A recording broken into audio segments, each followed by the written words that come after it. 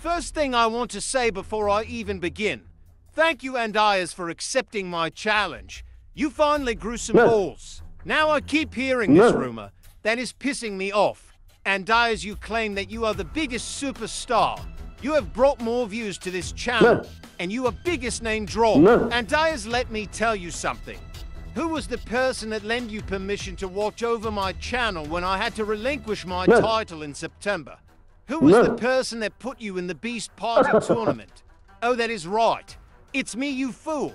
Andyres, you are nothing without me. I made you, and like the others, I made Serdna, Chrome, Fiery, OG, and you. I am the goddamn reason behind those numbers. So don't you ever forget where your success came from. But that doesn't mean you are not talented, Andyres, I knew the potential in you. But I never visioned that you would become this cold, heartless son of a bitch. After everything I did for our blood, this is how you are going to repay me, Andyres. We may share blood, but we are not cousins.